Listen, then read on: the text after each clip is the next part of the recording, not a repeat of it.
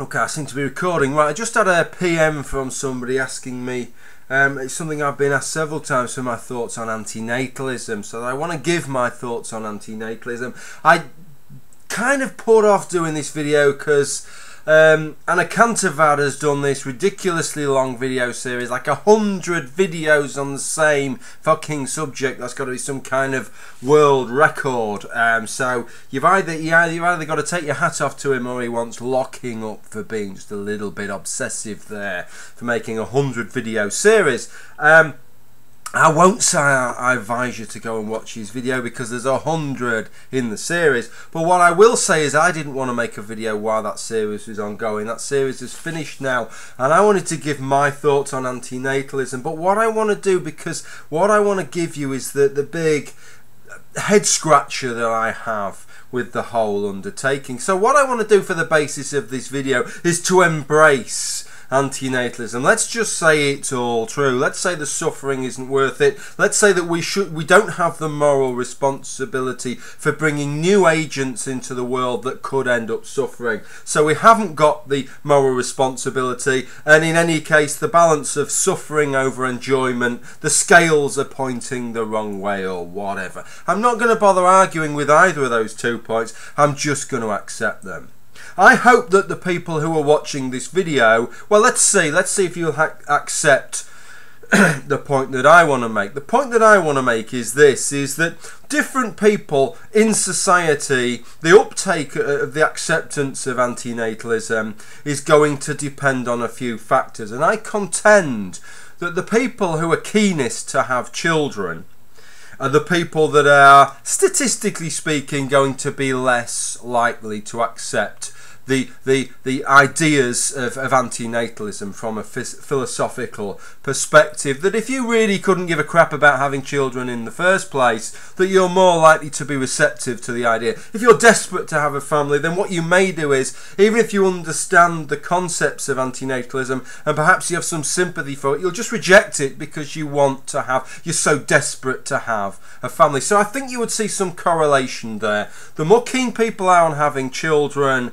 the less keen they're going to be on accepting antinatalism. And just let me say at this point, I saw it in Mendham at one point talking on the Magic Sandwich show. I didn't really feel they gave him a fair hearing, I have to be said. So I agree on that perspective. I thought they gave him a bit short shrift on some of that. But he made the point there that people aren't interested in having children. They're interested in fucking. They're interested in having sex. I think that's an absolute load of shite.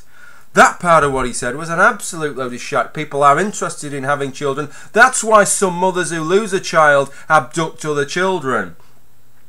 People are interested in having sex, but they are also desperately interested in having children. Having a sister who's on IVF who was depressed for years because she couldn't have children. It wasn't because she couldn't have sex, it's because she couldn't have children. Have you not seen the footage of these, I don't know, it's on something like South Georgia near the Antarctic or something like that, one of these islands, all the birds are in this colony, and some of the birds the mothers lose their little fledglings, the poor little things, and what these birds do, they actually go and kidnap another fledgling from another mother bird. Now these birds aren't interested, they're not doing that because they want to have sex, they're not having sex with the fledgling, they're stealing the fledgling because they want a little fledgling to bring up. I do think we have a desire to have sex, but we do have a desire to have children, and I think that varies. Some people have a stronger desire than others, and that those that have the weaker desire are more likely to accept antinatalism. So far so good. Let's have a drink.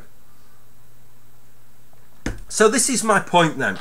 If we accept that antinatalism is true, where would we go from there? Where would we go from that position towards, in the long term, minimising suffering by reducing the population down to nothing? Two ways of doing it. One, we could do the kind of Dr. Evil thing and create some kind of virus that just wipes everybody out with a sort of mad cackle type thing. Or we could go about convincing people.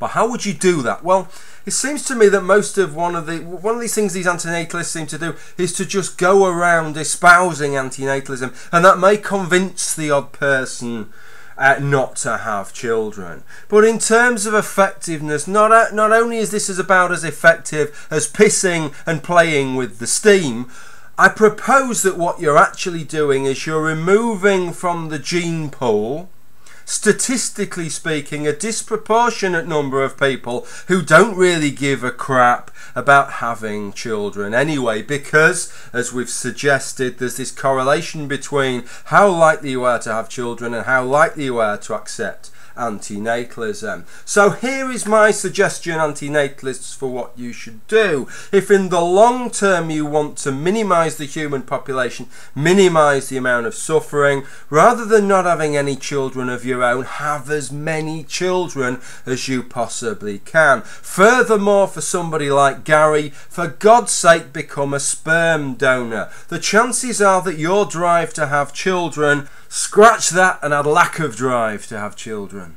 And hence your receptiveness towards antinatalism may well have a genetic component. And the more that you can spread those genes within the gene pool on a long-term basis, the more success you are likely to have with people uptaking your idea of antinatalism and antinatalism really taking off. As it stands, all you're going to do is weed out those people who are least interested in having children, statistically speaking, and more interested in accepting, or more receptive to accepting, antinatalism. So you're going to distill a population. You're actually acting as an extra selection pressure to select for individuals that want to have children, even more than statistically on average they do now, which could over the long term lead to people having even bigger families and even more suffering. So that's what I think. I think you're going about this totally the wrong way. If you're an antinatalist and you think I'm wrong on that, well, here's your chance to come back at me. I'm sure that plenty will. This is quite a contentious subject. Thank you for listening. Did this all in one take, first take. Brilliant stuff. Bye for now.